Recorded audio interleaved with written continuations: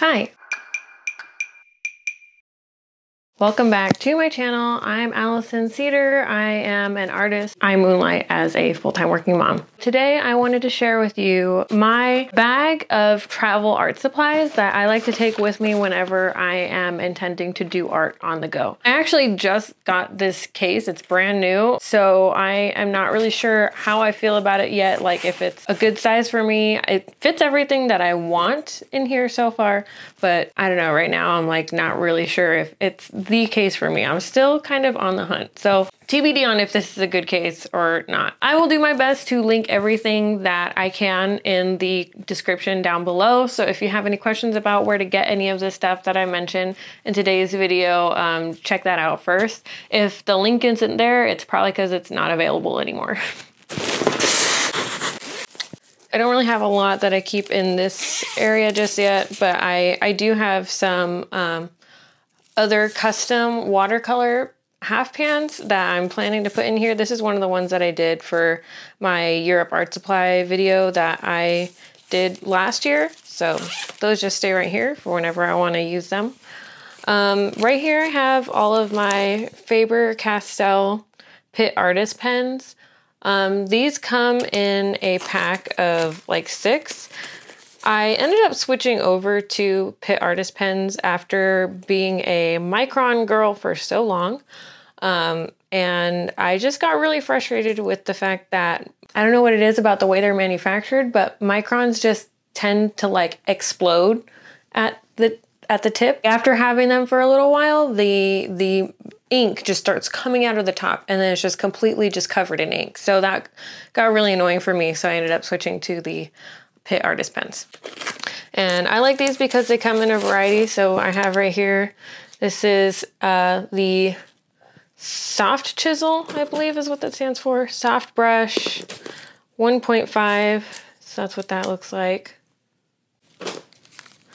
The brush. And then this is just small. So this is like a fine liner. This is extra small, so this is like super fine liner. But yeah, these work pretty well for my needs and what I like to do with inking, especially on the go. Okay, and then this is the Pentel Orenz 0.5 mechanical pencil. I got this in my Sibylline gouache kit from, what's the name of that company? And then I got this 6-inch ruler from Blick forever ago. I think one of their reps came around to my college and was just like handing out some freebies as like advertising. It's kind of got some chips in it though, so I think I might try to find something to replace it that would probably be metal or something a little more sturdy. This is like a little letter and number punctuation stencil. I actually don't use this a lot. I don't know why I don't use it a lot, but I think I'd like to start using it more. But I think I got this as a hand-me-down from like a family member or something ages ago. And there's like this little pocket in here. This is where I keep all my watercolor stuff. And this is my Chavon travel watercolor set. So I have one of my paintbrushes in here.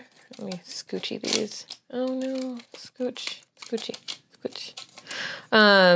So I have one of my travel watercolor brushes right here. So keep that in there. Okay, try not to ruin it, but just kind of keeps that in there permanently. And then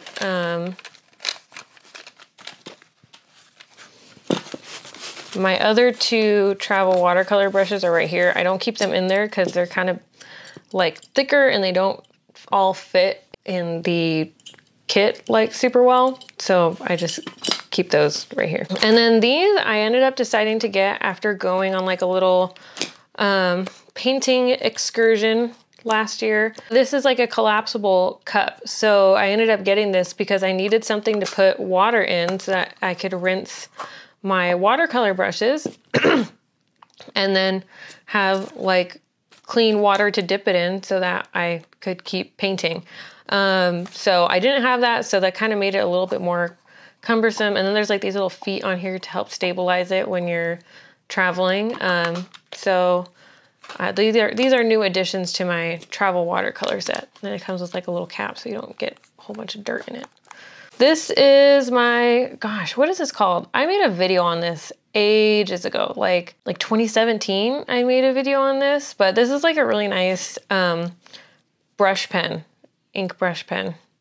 I still keep it in here. It has like, I have kind of left ink in here for too long, so I've tried cleaning it out and then like it kind of works again, but I don't know, I might have to try cleaning it again because I really do like this brush. It's a very nice brush. It's very like thick and it's like got like a nice matte finish, so I do still have it in here for anybody that's watched that video and is wondering if I still use it. Yep, it's still in here. I use it on the go. This is another recent addition to my travel art set, is the big whiteout pen, the shake and squeeze pen. So it has like a pointed tip on it, like a pen tip, and it's like liquid in here. So you can have like liquid whiteout. So if I need to make a correction on anything, then now I'm gonna start using this. I used to have like a tape whiteout, but I mentioned in one of my Europe sketchbook videos that I didn't like the tape whiteout because whenever I tried to color back over it, it changed the color of like my colored pencils. I don't know, it just looked weird. So I'm gonna try this one and hopefully this looks a little better whenever I use it and then color back over it. I feel pretty confident that this will be a better solution for on the go. So TBD on this one. Now in the back side, just a couple extra things that are helpful. This is a eraser pencil from Tombow, and this is the Mono Knock 3.8. It's got like a very thin eraser in there, so that way, you know, I can just do some detailed erasing, or if I wanted to, I could do some bigger erasing, but this makes it so it's very easily portable. And this is one of my more favorite pens to draw with these days. This is the Pentel Sleechy 0.25 in black. So I actually found out about this from one of Fran Nerd's videos where she tested out like a whole bunch of pens for sketching. This is like a while ago, but I ended up buying this on her recommendation and I do really like it. So this is one of my standard pens that I include in my travel kit. And then this one I discovered on my own. This is the Uniball. I'm not sure how this word is meant to be said. I say Sino, because like signing, maybe it's Sino, I don't know, but Uniball, that's the brand. And then the thickness on this, 0.33 millimeters. And this one is in blue. I tend to prefer their blue version of this. It does like a very nice thin line. I tend to lean towards the gel pens because they do like nice, really smooth lines when you write. This one, just, I like the color of the blue, and then you can kind of build up the line and it makes it look very sketchy, but in a nice way. I really like this pen. I've done a lot of sketching with this one. Do I even have like any ink left in this? This is how much I've used it. There's like no ink left in this. I'm gonna have to get another one. Okay, and then this is the Gel Extreme 0.7 by Y&C. I don't know, I don't really have any strong feelings on this. Is it good? Maybe. Do I have it? Yeah. So, I don't know. I just have it in here just in case I wanna highlight something with some white. Although now I have the whiteout pen, so I just might end up starting to use that instead. I mean, the white is okay on this. It's fine. I have no qualms with it, but I also don't get super excited about it. So, and then this is the Pentel brush pen. This has like actual hairs instead of like a felt tip. I tend to prefer the brush pens that have actual hairs. But this is a really good, easily accessible brush pen. And I think it's refillable. So it's refillable. If you wanted to get something that, you know, is a nice brush pen that you can refill and reuse, then this is a good one. You can find it at most stores. I feel like I got that at Michael's. And then this is the Boss Stitch Twist and Sharp pencil sharpener. Why do I even have this in here? Like I think I took out all of my regular pencils. Actually, you know what? My Prismacolor pencils are downstairs. I've been keeping like all of these art supplies downstairs in my end table. So normally I would have like some Prismacolors in here, and that's why this is in here, is to sharpen the Prismacolors. But right now they're downstairs. So anyways, I had a different pencil sharpener in here, but I didn't really like it, and it came apart all the time and it would make a big mess. So I got this one. Hopefully it's good. It had good reviews on Amazon. It looks like it does like 2 different modes of sharpening. Like this is pointed tip and then this is like a blunt tip. Like, I don't even know, does that work? It doesn't really look like it does much, but I guess I'll have to test it and find out. And then it opens from the side like that. Yeah, I don't know, had good reviews, so I'm gonna try it out, see how it goes. And then these are like viewfinders that you can take on the go to kind of help you with composition. So if you are intending to go out and take reference photos, you can use these to kind of like position your subject in the frame, and you could take a picture through this. So you could take like your normal reference photo, and then you could also take a picture through this. So that way you kind of have a guide built in for the composition, and also to help you break up the picture that you're trying to draw, to help you draw it more accurately or like space things out appropriately. So these come in handy every so often. I haven't gotten a whole lot of use out of them, but you know, I just keep them in here because you never know if you might need them. These are called art grid cards. I don't even know if this is still in business. It might be, might not be. I got this from a Kickstarter campaign ages ago.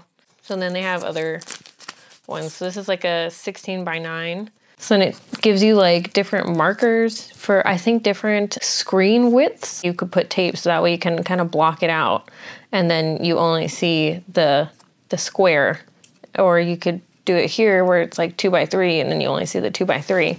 So that is my travel art kit. It's constantly changing and evolving, and sometimes I take stuff out of here while I am using it at the house, which is why like pencils aren't in here, but I do have erasers and like a pencil sharpener. So normally there would be pencil stuff in here, but there isn't because it's all downstairs. I hope you found this helpful. And again, like I said, all of the links for things that are still available to purchase will be in the description box below. That's all I got for today. I hope you enjoyed this video. In the meantime, don't quit your daydream, and I'll see you in the next one. Bye.